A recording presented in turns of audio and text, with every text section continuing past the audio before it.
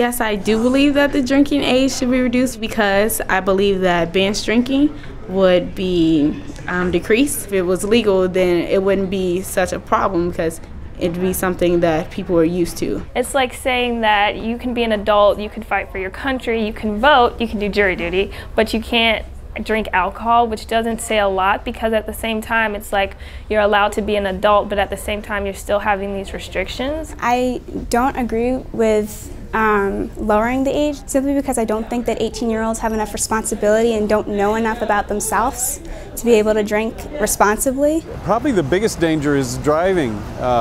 People between the ages 18 and 21 intoxicated get in a lot of accidents. They also tend to lack good judgment at young ages. I'm originally from Barbados and my family's from Barbados, and the drinking age there is 18, and I personally think that there's nothing wrong with it.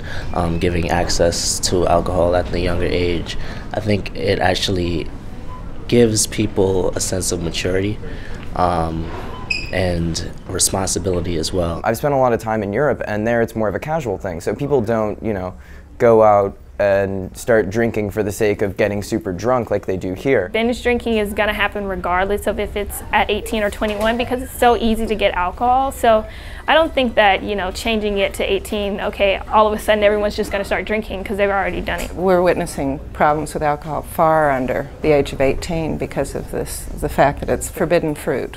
So I think the problem is much more endemic to our society's treatment of alcohol. My interest is in educating young people at a much earlier age than 18.